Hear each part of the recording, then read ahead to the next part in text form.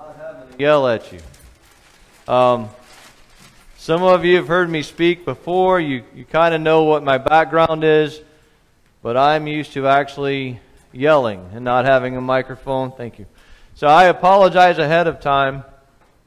I'm going to try really hard to just talk in a normal voice. As Pastor Mike mentioned to you, my name is Todd. I am the youth and children's pastor here, and it is my distinct pleasure to be able to stand before you this morning and share a little bit of God's Word. As Pastor Mike mentioned, today is what? Palm Sunday.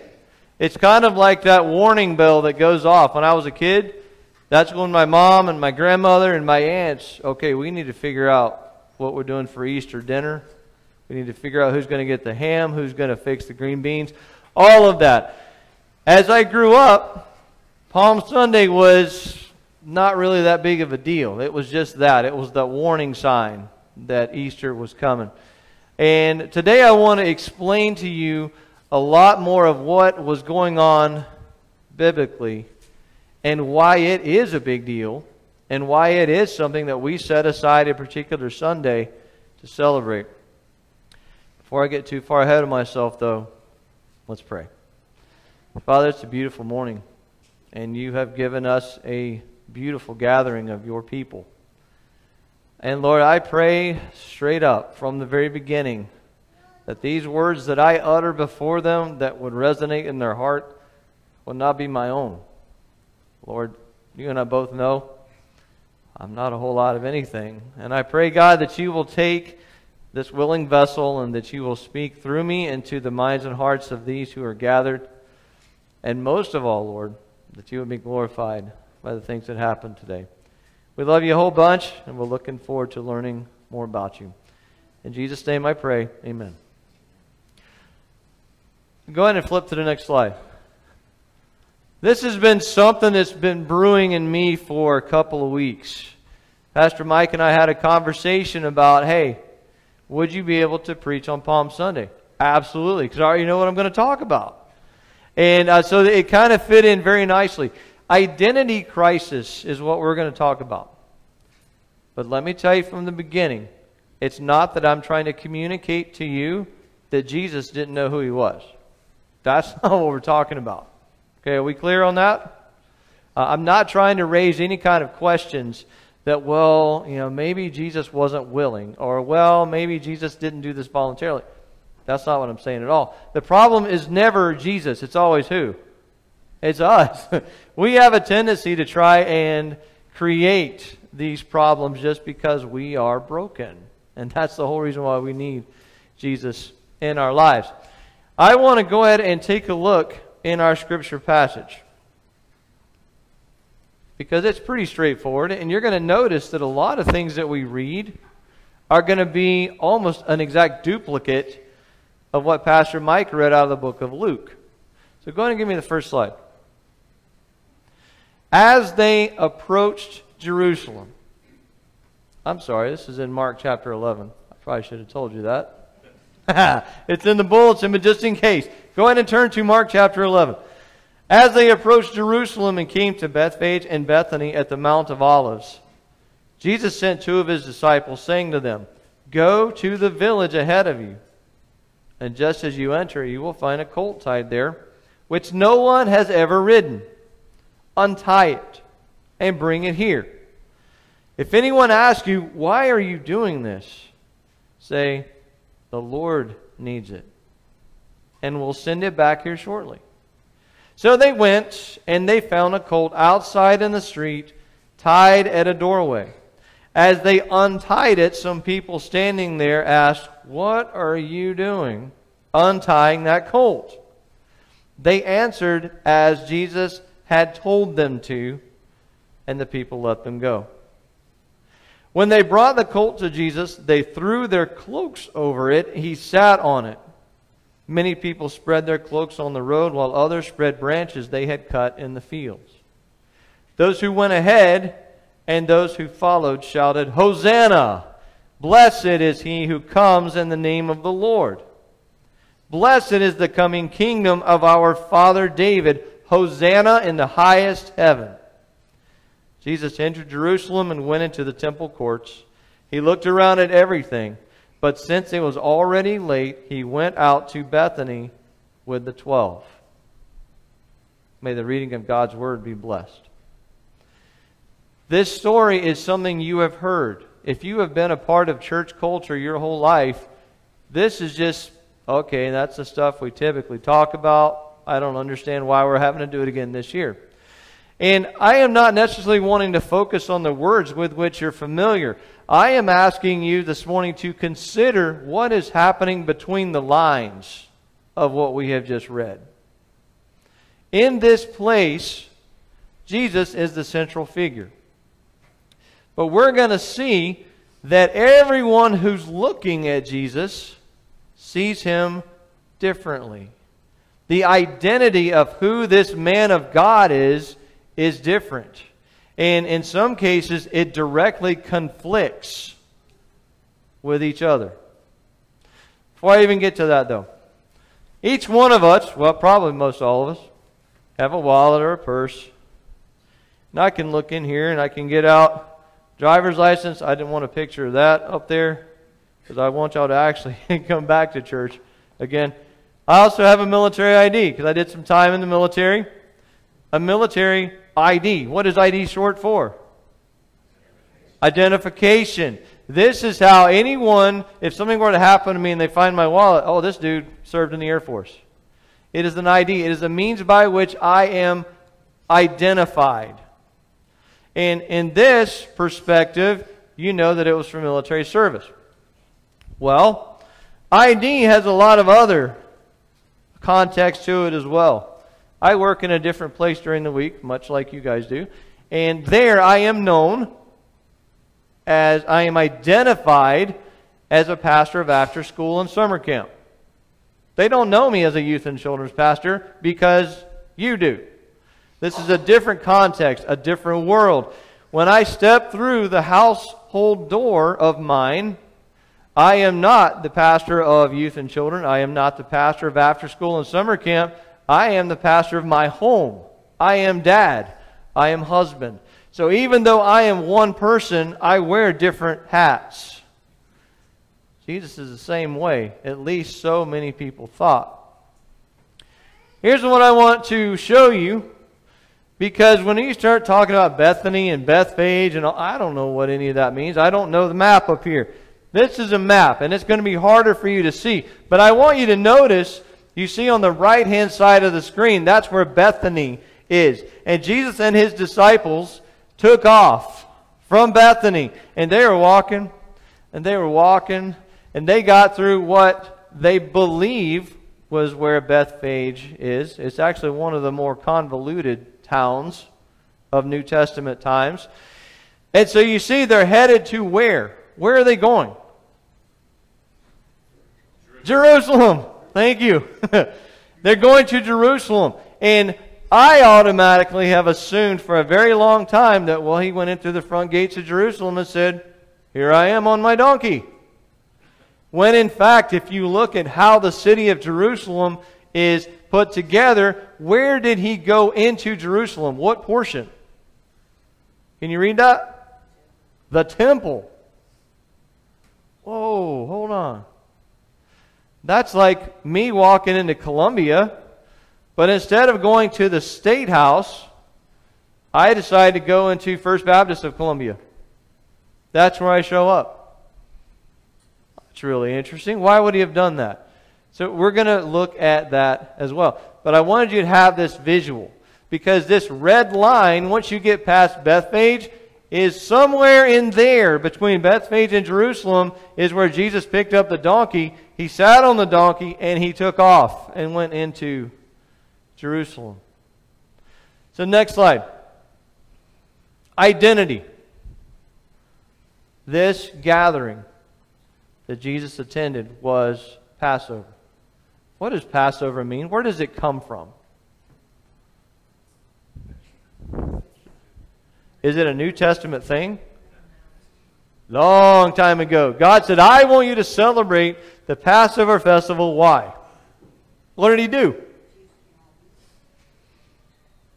Okay, that is when the death angel passed over all the doorways, the homes of the Israelites who were enslaved in Egypt.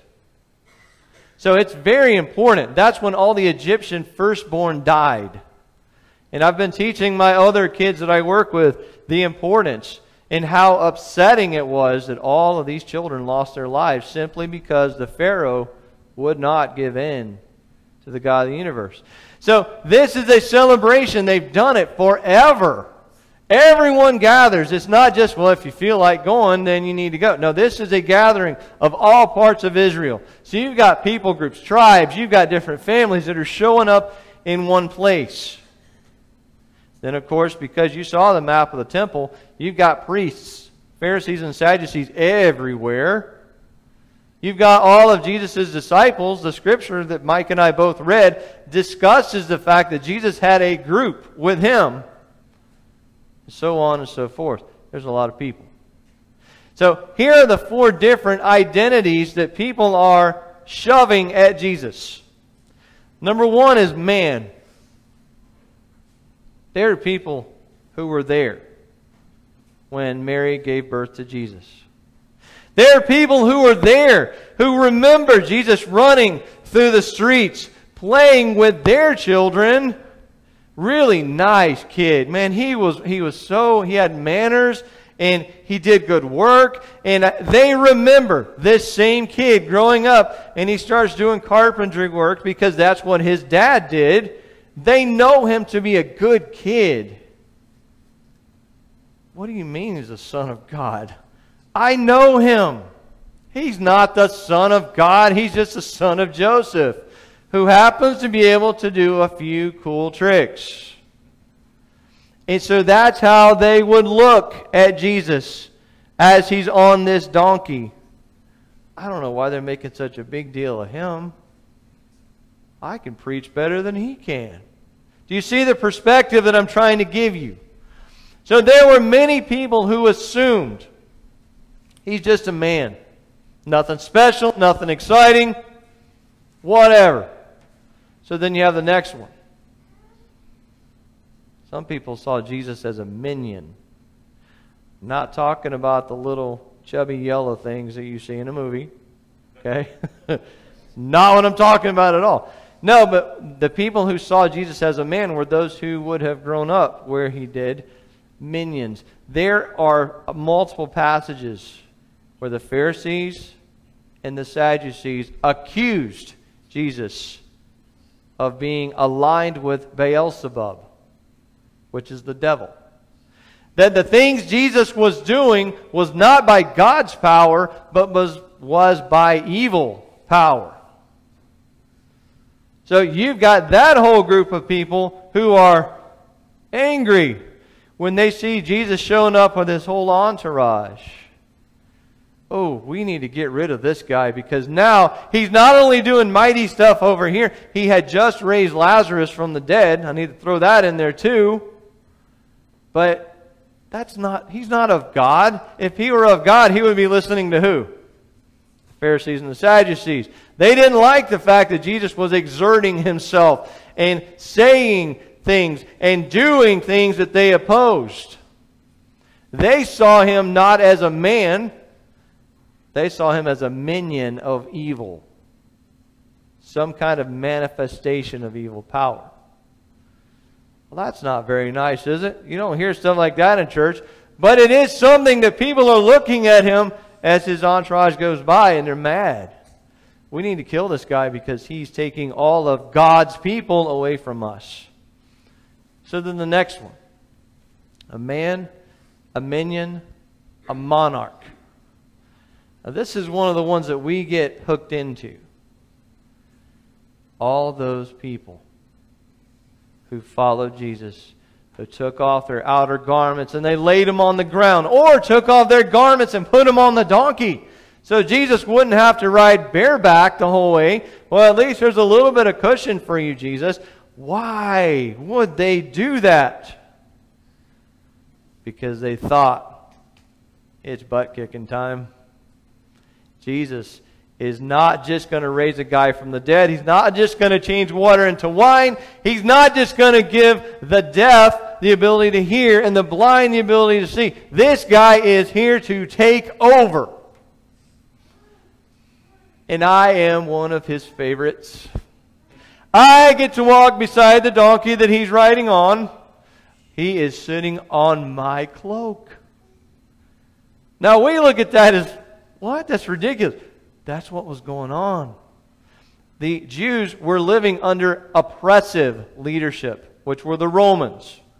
And they're always looking around. There's got to be somebody here that can save us, right? There's a Messiah. I remember my grandfather teaching me about the Messiah, but man, where is he? Because we are hating life right now under these pagan Romans, under these heathen Romans.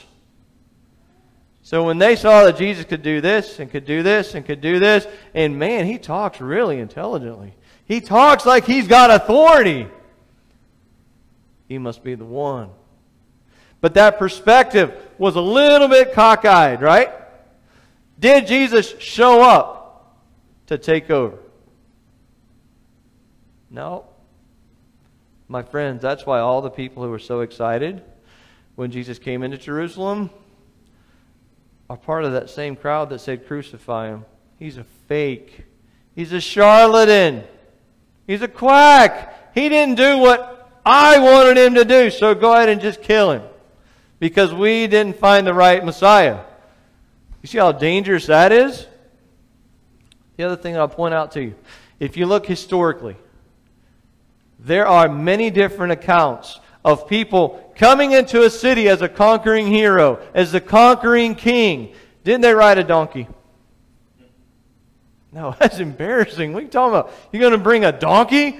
No, you're supposed to ride one of those big white horses, right? And you got your cape flowing behind you. And you got all these people who are running beside you and they're singing about you. And then all of the prisoners of war are hanging out behind your horse or your chariot because that is symbolism of raw, unbridled power. Well, Jesus, does anybody have a white horse? No, man, just go get me the donkey out of the next town up. Donkey? That's not very symbolic. And there's no prisoners of war because Jesus didn't come to conquer, he came to save. A different perspective we'll talk about in a minute. So monarch was close. It was close because, my friends, there is a day coming. And I need you to hear me say this. There is a day coming when Jesus is going to be the monarch that comes back and destroys everything that is in opposition to God. So just because Palm Sunday is not necessarily about that part of Jesus' mission, oh, it's coming. And that's why I plead with you. That's why Pastor Mike pleads with you. If you don't know who this Jesus is that I'm talking about, we need to talk about it. Because the consequences are eternal, not just next week. Anyway, man, minion, monarch. There was a select group, very few, very small, very intimate group of people, including Jesus himself, who realized he was not a man, not a minion, not a monarch, but he was a Messiah. This is what you hear from the pulpits on Sunday mornings when it comes close to Easter. I'm not here to teach you Jesus was the king then. He wasn't. He came in like a king would come in, kind of. But did you notice in the last verse, in verse 11, did Jesus come in and stay in the 5-star hotel of Jerusalem? Did he go to the finest restaurant that night and then retire back into his presidential suite? He didn't even stay in Jerusalem. Jesus, you're the monarch, you're the Messiah. You should have a place somewhere in here. No, there's no room at the inn there, guys. Jesus came in to the temple. You remember the map? He looked around.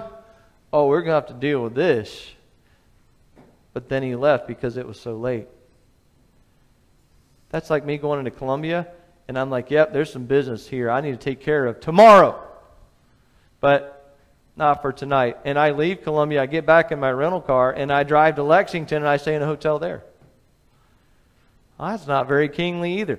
But it's because the identity of Jesus was not wrapped up in political power, not wrapped up in military might. It was wrapped up in saving our souls. And I'm thinking, man, I'm glad I wasn't Jesus. Because having all of these things flashing around me, my tendency is to share at the bright and shiny things. Really? You think I could be the monarch of this place? Jesus had one singular path.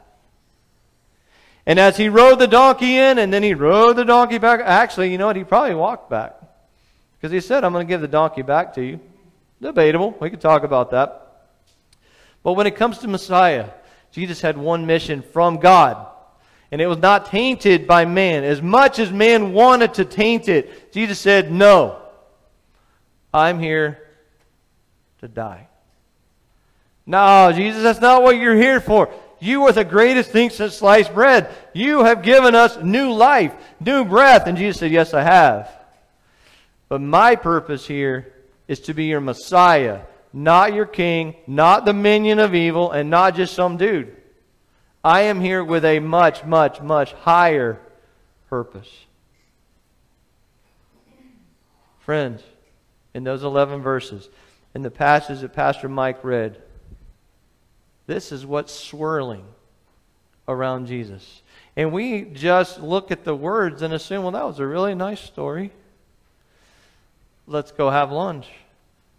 I don't want you to leave here just thinking about 1 through 11. I want you to think about all of these different pieces of this puzzle and how they all were as a confluence into one individual. And Jesus is trying to stay on his mission, but everyone else is trying to change the mission that Jesus is on. And the reason why I'm telling you that this morning is because guess who does that as well? We do. And that's not cool. That's what we're going to talk about in the second portion.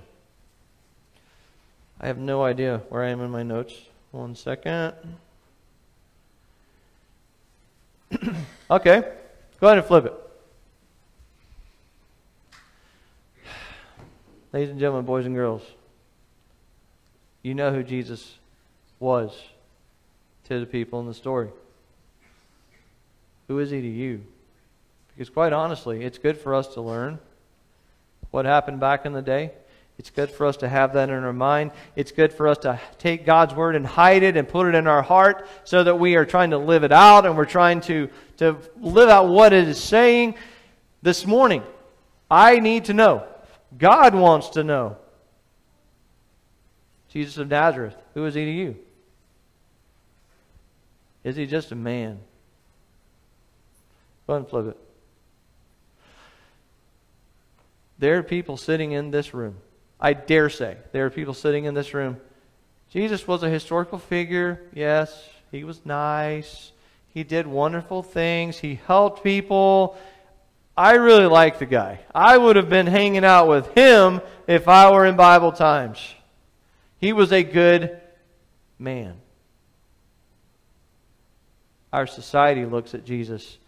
Some segments of our society look at Jesus as nothing more than just a prophet of God. Nothing out of the ordinary, just like the rest of us. Okay, they say he was sinless, but was he really sinless? He's just a man. He was a legendary figure. One of my favorite things growing up was the legendary figure of Chuck Norris. Have y'all heard these? Chuck Norris, when he was born, slapped the doctor. And I wish I could come up with a few more because there's some really funny ones, right? Chuck Norris is who? He's an actor. But he played in some roles and he's got some skills that all of a sudden he became a legendary figure. And Chuck Norris will not die. He'll kill death. I mean, there's things like that that kind of float around the internet, and just as we were growing up, things that we like to banter back and forth. There are some people that think, well, that's what happened to Jesus. Yes, he was in all these places and he had all these people following him, but you know, over time, because the Bible was passed and passed and passed by word of mouth, and then it was written down, You know what? I bet he's a legendary figure. All these things didn't really happen, but just like Chuck Norris, it sounds really cool. It makes for a great story. He's a nice guy. He was a martyr. There are people historically. You can look at historical writings and you can see there are historians grappling with the fact that he wasn't anything special. He's just someone who died for what he believed in. He was a martyr. He wasn't a god. He didn't come back to life. No. He was a guy and he died for a cause. That's what we do too. Some of us, because it's safe. If Jesus was just a man, that's safe. He can't step on my toes. He can't hold me accountable for anything because that was just a great story like the Tooth Fairy and Santa Claus and all these other things that have taken place. Secondly, we are seeing a growing number of people in our society who don't view Jesus even to be a man. He is an instrument of evil.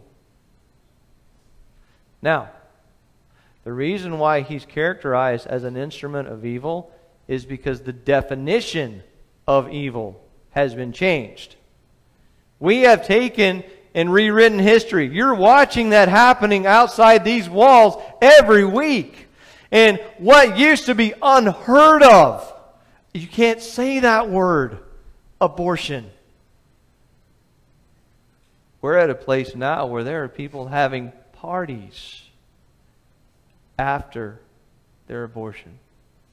Or they're having people bring gifts. And I'm not making this up. There are people bringing gifts to this expectant mother before the pregnancy is terminated. Not baby gifts, but just gifts of, yes, exert your personal freedom. Yes, you want to do it, you do it. So because of that, Jesus as the ultimate good, capital G, those definitions are biblically switching. So there are people that look at Jesus as he's divisive.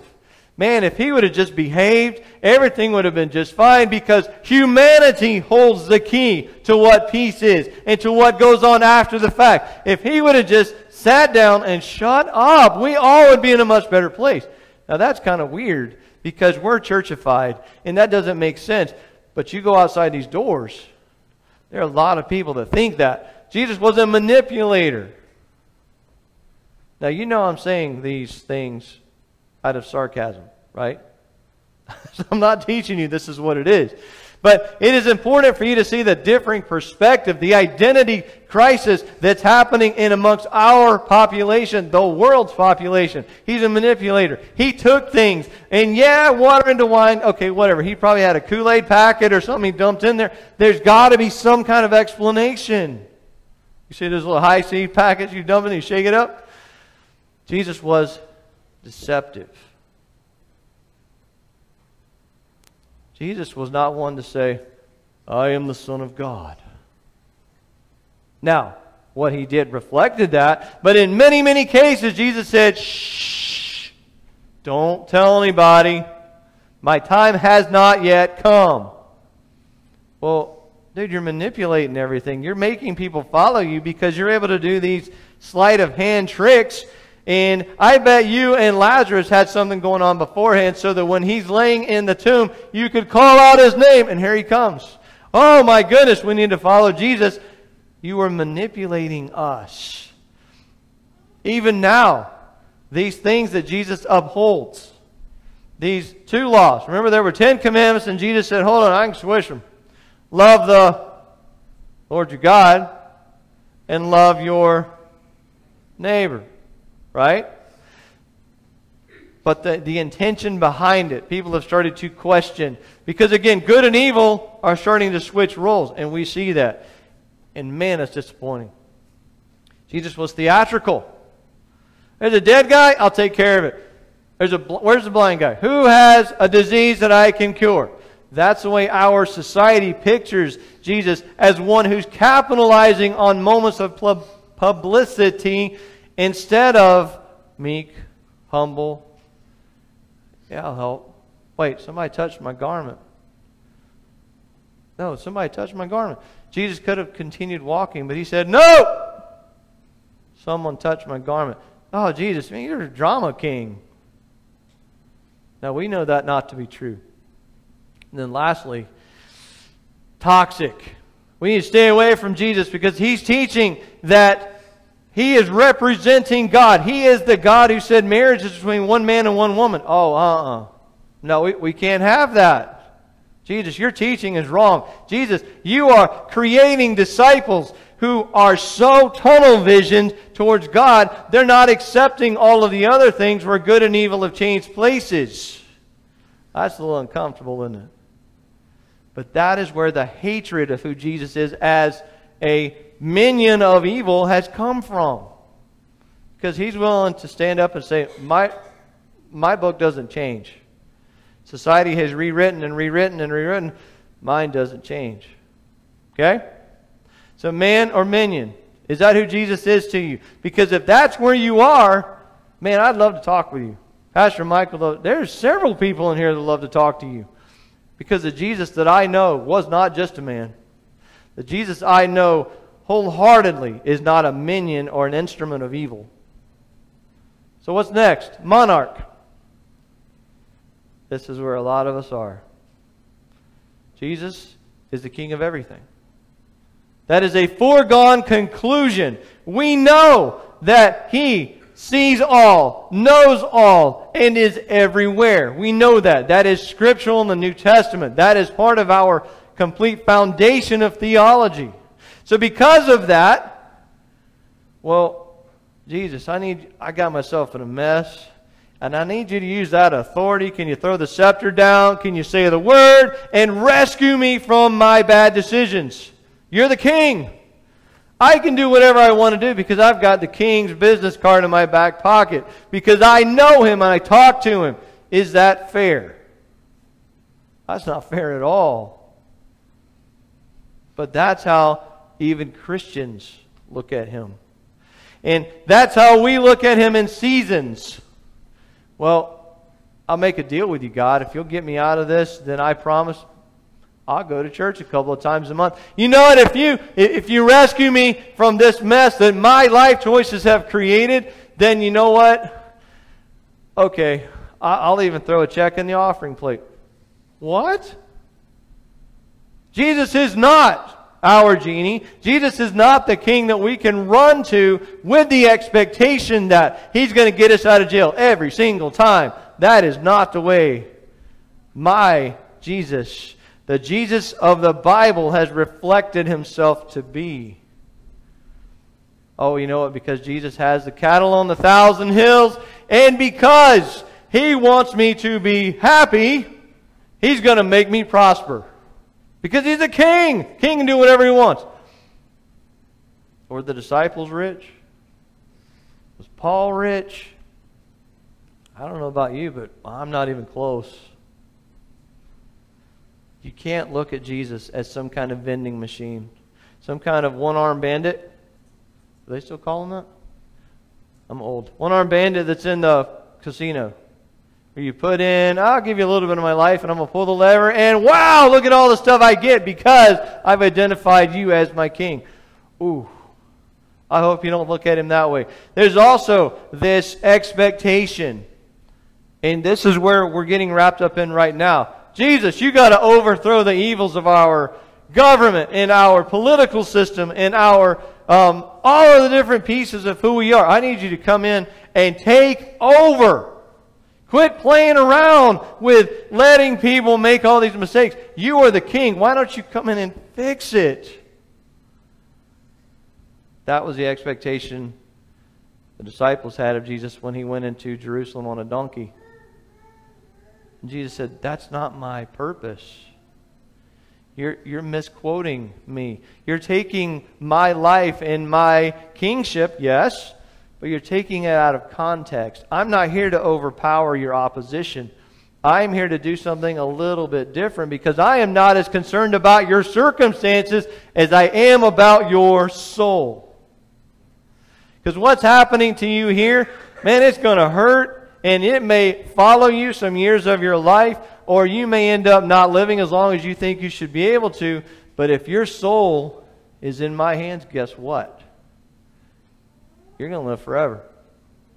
And what happened to you on earth, you're not even going to remember it. Because what I have for you in heaven is something so incredible and so massive and so beautiful. There's no more tears. There's nothing like that going on. And those sufferings you had are going to pale in comparison. So I don't know, maybe this is how you look at Jesus on this Palm Sunday. As we get ready to celebrate Easter next Sunday. He's the King. And because of that, He's going to save me from my circumstances. He's going to make me prosper, give me stuff, because He wants me to be happy. And, Jesus, you need to come down here and just obliterate anything evil. Just take it out. Pornography, take it out. That's what they wanted to do to Him whenever He walked in Jerusalem, sitting on a donkey. So who is He to you? How about Messiah? This is where I look you in the eye. Because, my friends, as much fun maybe as some of those other comparisons are, as intriguing, as curious as some of those things are, this is where Jesus is on Palm Sunday. This is the capacity that He fills from now until He comes back on a white horse. That's what Revelation tells us. As a conquering king. He's not here to save you from every single circumstance of life. Even though we'd like for Him to, He's here to save you from your what? He's here to take that junk, that disease that's in every one of us, and it festers, and it stinks, and it's gooey, and it's gross. And Jesus said, you know what? Next Sunday, when you see me rise from the dead, that's what takes care of all of that. I want you to look at Jesus as the Messiah, the one who saves you from your sins. If you can get that as your number one, you're going to be in good shape. Secondly, Jesus never said, I'm going to pick you up. Every time life gets a little tough, it's okay, I'm going to pick you up and I'm going to take you, I'm going to put you over here on these nice, comfortable pillows. Jesus said, I'm going to be with you forever. And take heart, because I've already overcome the world. Whatever the world throws at you, whatever circumstances are created by your bad decisions or by bad decisions of others that have affected you, the Messiah, He may not pick you up and take you out of it, but you better believe He's holding your hand as you walk through it.